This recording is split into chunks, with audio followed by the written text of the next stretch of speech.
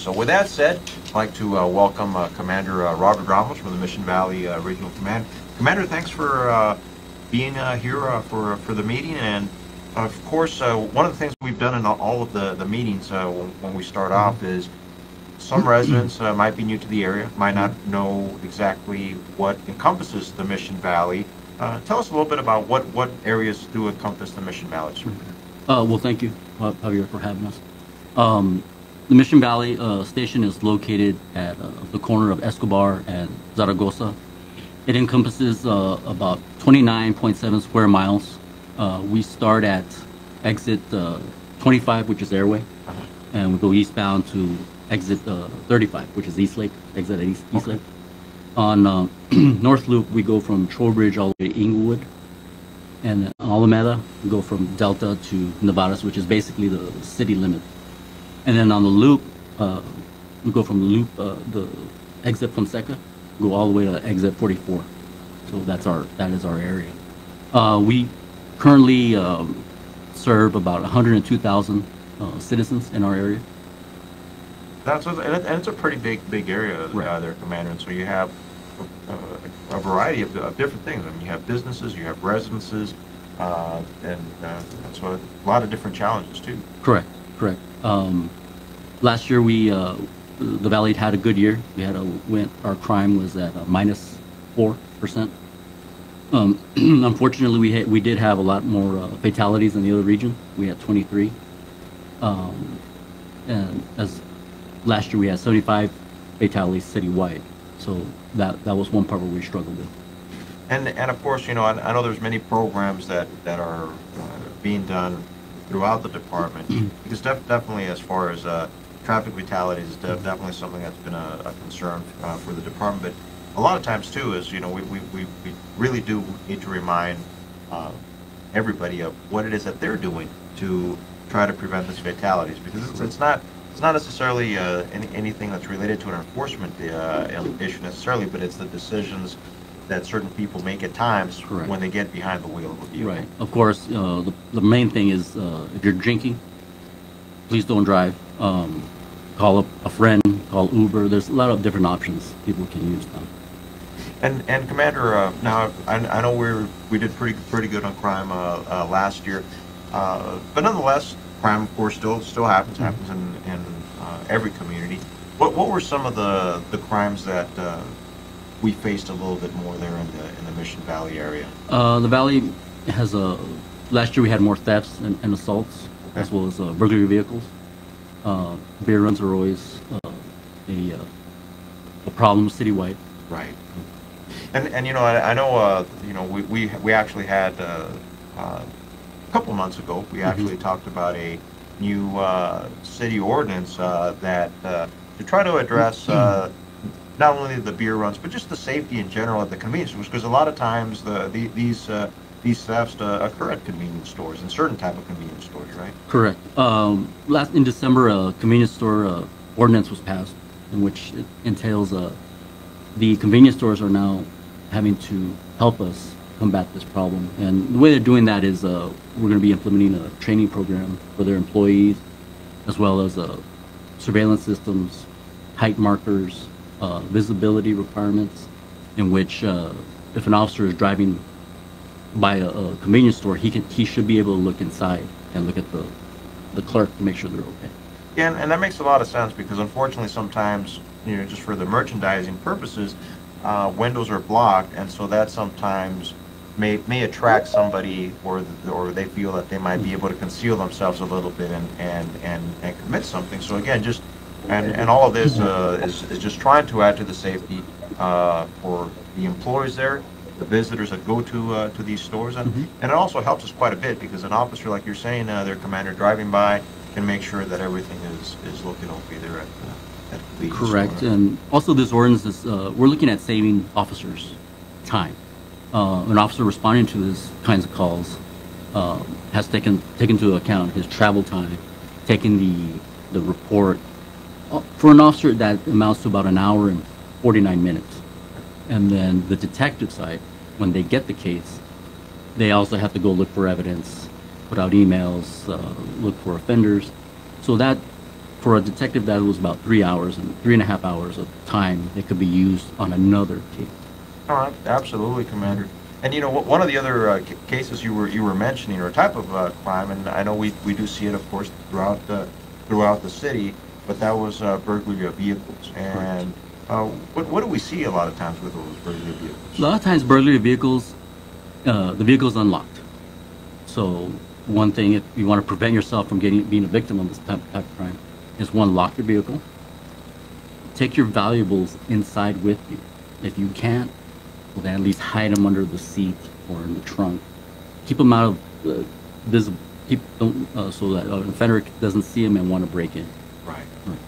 And that's great information, because I know a lot of times we do see some of the reports that do come in on some of our burglaries, and unfortunately, it's something where the vehicle was left unlocked.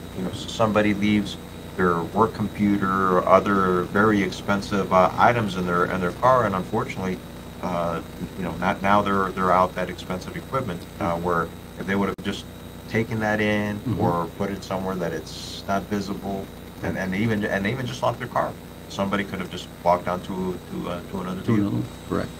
So no, a lot of good information there, Commander.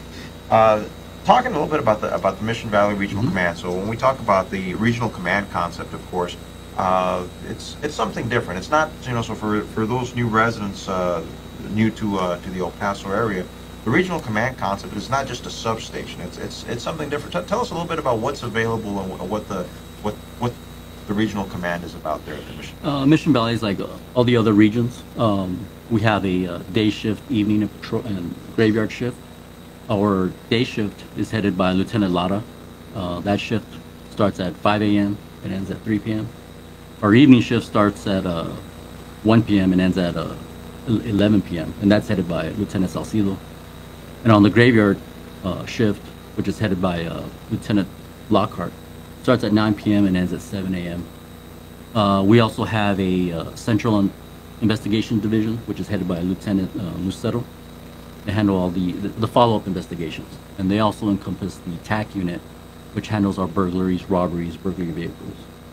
And that's also something important that a lot of people don't realize. They're from the command center. You have a variety of investigations that do take place, but also there's many times questions that come up from the public of, okay, they made a report. But that's not necessarily all. Once you make a report, there is a little bit of something that you're supposed to do after you file the report. Correct. Right?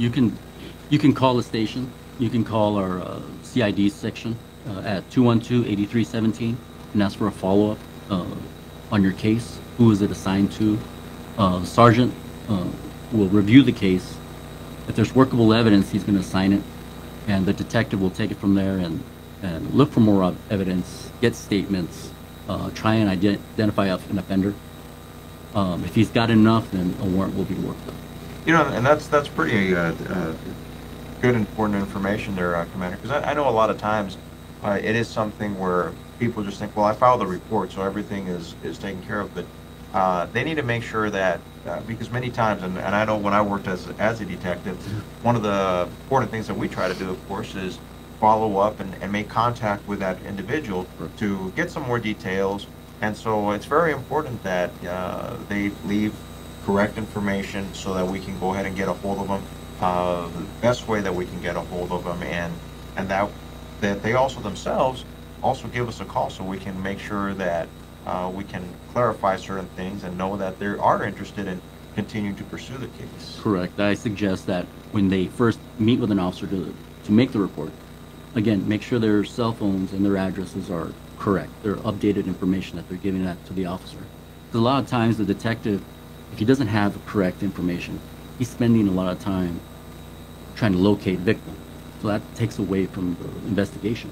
Right. When he can just make a quick phone call and get the information and get the case moving.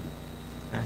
Well, a lot of good information there, Commander. And one of the things that's also unique and different about the regional command concept is the involvement with the community. So one of the big involvements that we have is also our citizen advisory boards that are there at each of the commands.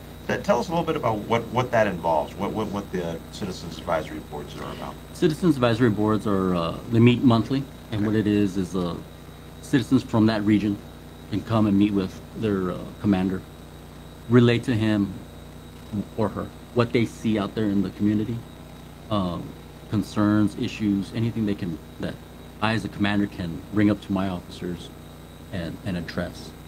And how important is that for you as a commander, being able to have that input from the community, sir? That's extremely important because there are eyes out there. We need their cooperation because we can't be everywhere. So for them to come forward and give us concerns, it's extremely important. No, it makes a lot of sense. And, Commander, talking about those Citizens Advisory Boards, how often do they meet? You said they meet monthly, and where do they meet at? At the region. We will have ours on April 5th, okay. 6 p.m. on a Tuesday. It's going to be our first in a couple of years because of the COVID situation. Correct. So, so we'll be meeting there, and we're always looking forward to getting new members. In order to be a member of the CAB, you have to attend 3 consecutive meetings, and on the third one, you're voted in. But that is also pursuant to a background check, and like I said, you have to be voted in by the members. By the members of the existing members. And again, the members of the Citizens Advisory Board are members of the community, just general members of the community, residents of that area. But so it is open to the public. So anybody from the public that wishes to attend can from attend that region, from that area of the Mission Valley. That's really good information there, Commander. So some of the other things, of course, we have our community services section, right? Correct. That's headed by Lieutenant Hernandez. Okay. We have right now 3 officers for community service. They do an outstanding job. One of them is in charge of our cadet program. That's going to be John Lara, and Jeremiah Casillas. He's in charge of the neighborhood watch program. Okay. Well, and I guess we'll talk about neighborhood watch a little bit. So we'll talk to Officer Casillas about that. But that's definitely a great program that is very helpful there to the community. And Officer Casillas, thanks for taking the time out. And I know you all stay very busy, my friend. But tell us a little bit about the neighborhood watch. There's always some questions that we do get from members of the community on how it works. So if you could give us a little overview of the program. Yes, sir. Well, first of all, thank you. It's a pleasure being here. The Neighborhood Watch, what it entails is basically, it's a program that it creates the opportunity for citizens to become involved, okay, with what our agency does, okay. First of all, we would need the willingness of citizens to take, leadership roles, because we do have a captain and co-captain, okay, as part of the watch. And pretty much what they do is they facilitate the operation and function of the program, okay, and that helps us as well, okay. The second thing is that they have to also want to be willing to gain and sustain an awareness of what's going on in their neighborhoods, okay. The next thing, they're going to have a willingness to be able to identify some of the underlying issues, okay, that potentially lead to more severe issues, okay. And the last thing is they're going to want to have a willingness to cooperate with us, okay, in formulating partnerships so that we can address any crime issues that do occur. And so one of the first steps there for getting into or starting a neighborhood watch, because that's a lot of times people think, well, I'm sure we have a neighborhood watch, but if they haven't attended a meeting, they probably don't have a neighborhood watch, or they haven't heard anything about it. But so one of the first steps, and correct me if I'm wrong, is I guess first talk to your neighbors, right? That's correct. And so if you or somebody there is willing to take, as you said, the role of, okay, well, I'll help organize, or I'll be a captain, and who's willing to be a co-captain, we have that. Now they can go ahead and contact us. That is correct. That's correct. And again, of course, we want these leaders to be able to encourage also other people in their neighborhood to be a part of that program. Okay, because of course, the more people we have, the stronger our program will be. Well, and it makes a lot of sense. One of the important things I think of it, and correct me if I'm wrong, is having the ability to know your neighbors and actually have the contact information. There's a lot of times we might say hi to our neighbors, but we have no idea how the heck to get a hold of them or any of that. So this gives us the opportunity that we have a list, we have a roster, we have their emails, we have their phone numbers, and we know who they are. Absolutely, absolutely, and of course that helps and become, making the lines of communication and networking a lot more transparent. Eradicating any kind of social barriers that are involved. All right. And are there any costs? That is one question that does come up from time to time to start a neighborhood watch. Well, for a neighborhood watch, it is a requirement that we do have signs, okay? And it's from wherever the activity is taking place from one end to the other. Okay, so usually it's about 2 signs. The cost, is roughly about $37. Of course, but that cost can be divided among the participants. Right, so it's not per individual, but that means that for the neighborhood, for that, it's about $37 for the sign, right? And so there's usually, I guess, a sign on each side of the street, right? That is correct. Okay. Yes, sir. All right. Well, if anybody has any questions regarding the neighborhood watch, is there a number that they can go ahead and call? Absolutely. They can contact the Mission Valley Regional Command at the number that's been provided by Commander Ramos, or they can even get a hold of me at my office. My number is going to be 915-212-8312. Okay. And again, thank you so much for giving us an explanation. That's a question that comes up quite a bit often. Thank you very much. Thank you. And Commander, so again, a great program there with the neighborhood watch. It's something that it's been around a long time, and it really helps. Correct. And we also have another program from our community service. It's going to be the cadet program, and that's going to be headed by Officer Lara. Okay. And of course, joining us as well as Officer Lada, and I've had the opportunity to know Officer Lada for a few years there. But Officer Lada, tell us a little bit about the it's called the Public Safety Cadet Program, correct? That is correct. First of all, thank you for having me out here. It's a new program. It's the same as we used to call it Police Explorers. Mm-hmm. This new program ties more as a law enforcement career portion of it. It's for young men and women aged from 14 to 20 years of age who want to pursue the career in law enforcement. And what are the requirements to be able to participate in the cadet program? We have a couple of requirements with this new program. First of all, it has to be the age from 14 to 20. Okay. Have a C+ at school. We do require academics. Then there's another one, which is a physical ability test. It's not a pass or fail test. They just want to see where you stand at. We want to see progression as we go along. Well, and I think that's actually a great benefit, because I know a lot of times we do have individuals that are interested in law enforcement, and one of the challenges that many people sometimes face in law enforcement or trying to get into law enforcement is the physical fitness, and part of it is that they've never been guided as far as to the training or how to prepare. So this can help an individual as young as 14 years of age to start shaping their life and their habits to be able to have a successful lifestyle to be able to be a law enforcement. Yeah, right, and we're just trying to get them ready for the academy. They want to pursue their career. Once they go to the academy, it's not something surprising that it was a commitment or it was part of it. But our physical is one of the most important that we have to go through. Okay. Now, one of the questions I know that may come up from time to time is if there is a cost to be part of the cadet program. There is a cost. It's $15. It's not for us. It's for the public safety, for the insurance, in case there's injuries. They're covered by the supplementary insurance. Okay. So it's a minimal cost. It's $15 that we require by public safety. And how often do the cadets meet? We're going to start meeting once a week.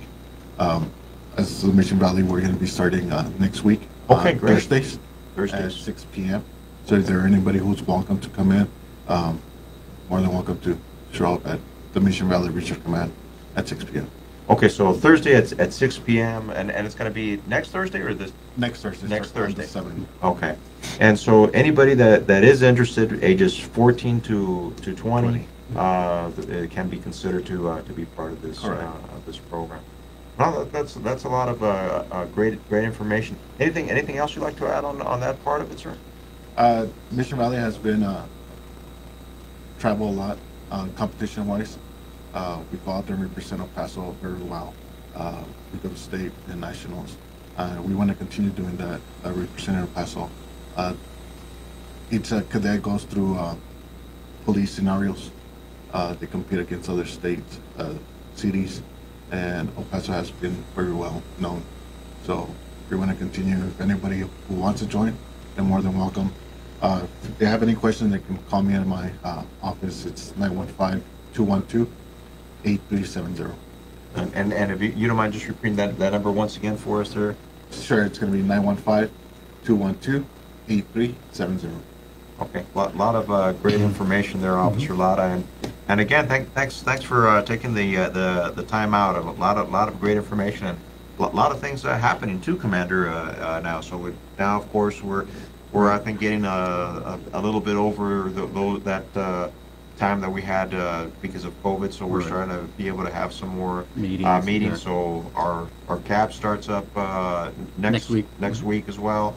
Our cadet program starts also next week. So a lot of great programs. As a matter of fact, one of the things that we just started, Commander, is actually our Citizens Police Academy. So that program as well had been a little bit dormant because of the pandemic, and we just actually had last night we actually had our first session again. So we have about 14 members from different parts of our community learning a bit about the police department, and many times we have many of these individuals that come and become volunteers with us or join some of the other programs that we have. So that's a great opportunity. Yeah, it's great. Yeah, we're always looking for volunteers. If you're interested in volunteering, you can come to headquarters or call 212-4009 and speak to Astrid Mann, and she can direct you to one of our volunteer programs. It could be the Volunteers in Patrol section, which is where the citizens would actually drive a police car, but it's decaled with the word volunteer. It's marked a little bit differently, and so that definitely is a brand new program, and actually we've been we're still in part of one of the training phases, but we've actually been in the field. So these volunteers actually do get a uniform, as you know, Commander. It's a white shirt. They do have a patch, but the patch is like a stop sign. It's an octagon there that says civilian on there. There is no badge on it, but they're basically like a mobile neighborhood watch. So a lot of what they're doing is reporting anything that looks out of the ordinary. So they're not taking any type of enforcement action. This is a program that is designed to be extra eyes and ears out there for the department, and just not even necessarily also just crime type of issues, but quality of life issues. So if you have something of maybe a possible trash problem or some other type of issue that is happening there in the community, our VIP volunteers will go ahead and report that through the 311 app and also on a log sheet, and of course that's something that we know, okay, there's maybe something here we need to go ahead and take a look at. Correct. And people can always go to EPPD.org for information on a lot of our services as a police department. Oh yeah, absolutely. The website does have a lot of information. And again, if you are interested in learning something more about the department, maybe you have a question, remember you can always send us your questions at aspd@elpasotexas.gov. And also as a reminder, we are going to be opening it up to questions here in a short bit. So if you do have a question, we're going to ask that you please raise your hand there in the Teams meeting. When you do that icon of raising your hand and you are selected to address your question, you're going to have to unmute yourself, wait a few moments before you begin speaking, and then we will be able to hear your question. So if you all might have some questions that are joining us today, we'll be opening that up here in a short while. And again, you can always send us also the questions to askpd@elpasotexas.gov and also to our other sites there. But Commander, what are some of the other, I guess, accomplishments you've had here at the Mission Valley? I mean, there's a lot of great successes here with the advisory board. We have a lot of great officers working there. Obviously, the crime has been important. Correct. We also have what is called the school-based law enforcement program. It's an agreement we've reached with the Isleta Independent School District. Mm-hmm. It would entail hiring officers to work the schools on their off-duty time. And that's been a great help because, one, it alleviates patrol officers having to respond to these high schools. Right. When the officer's there, he can make the report. And also, kids get to talk to the officers and see that we're people just like them, and they get to communicate and bring forth their concerns and their issues and develop like a community partnership, which is also one of our core values. We're always seeking to partnership with our community, so that's also a great benefit for that program. No, absolutely, there, Commander. I think that's been a program that has been like you mentioned, it has been something that's been really the Valley's been responsible for quite a while now. But it really helps. It really is able to create that relationship where they're able to see a police officer in a different light and have that first hand, for lack of a better word, access to maybe ask that officer a concern or a question that they may have, and actually also to have that rapport of reporting things that they see or reporting some type of crime. Correct. It's a good resource to have. You know, one of the other things that we have, and it's actually, Commander, program that's been around a long time, but just like the challenges we've had with some of the other programs due to the pandemic, is our Crime Stoppers program. So our Crime Stoppers program, of course, has been active, but one thing that some people may not know is that there is a Campus Crime Stoppers program. And so part of what happens with the Campus Crime Stoppers program, it is something that is open to students from the various schools that are interested in learning a little bit more or taking an active role in letting us know what is important to them. So it's very, very similar to almost how the cadet program works in the Campus Crime Stoppers program. We look for individuals that they're in the school, maybe are part of the journalism program or have some other type of interest, or people that do have interest in law enforcement. And what they do, they can form a club in their specific school and be able to do announcements there of maybe prevention issues, or maybe a crime working with the SRO there that may have been important to that specific school. So you're going to be hearing a little bit more about that, and of course, if you do have questions on that, you can always send it to askpd@elpasotexas.gov. You can also, of course, send an email to pdcrimestoppers@elpasotexas.gov, and we can talk more about the Campus Crime Stoppers program. But it's something that's open to students throughout the community, and Crime Stoppers, of course, a nonprofit organization that benefits all of law enforcement and the community. But we do have a few questions here,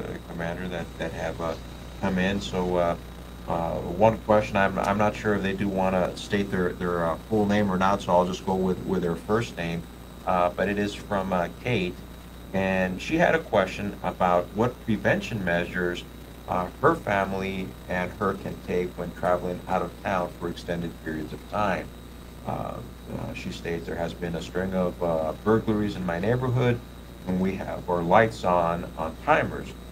We have our phone tree updated, but are there any services that the police department provides, and if so, what are they?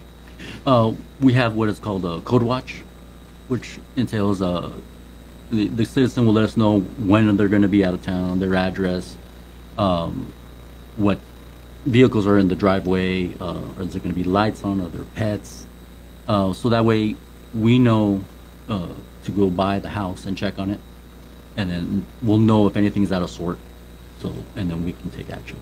You know, speaking of code watches, that's actually also something that our volunteers and patrol also help us with. So on these code watches, our VIPs will also drive by, and if they see something that looks suspicious, something looks out of place, they will immediately report that through the police radio to the working units that are out there, and so one of those units can go ahead and investigate that a little bit further. But it is a program, of course. There's no cost to it. Right, it's free. All you have to do is just let us know when you'll be out of town and when you'll come back. And like you said, you can fill that out online, so you Correct. can go to EPPD.org. You can also just call the regional command. Correct. You can talk to our desk officer. Just call 212-0400, and our desk officer will be more than happy to take down the information and relay it to our patrol ship. Okay, that's really good information. Time in 6 years, the El Paso Police Department finished the year with less officers than it started with. However, for several years, the city has focused on increasing the police department's ranks. The department had 23 less officers than it started with by the end of 2021. That is despite 29 new recruits joining the force. There are 1,147 police officers in the department today, but the city of El Paso hopes to have more than 1,300 by 2025. Police officials say public perception of police has changed, which has led to a decrease in the number of younger applicants looking to become police officers. In addition, they say there is national competition to get quality applicants to join the department.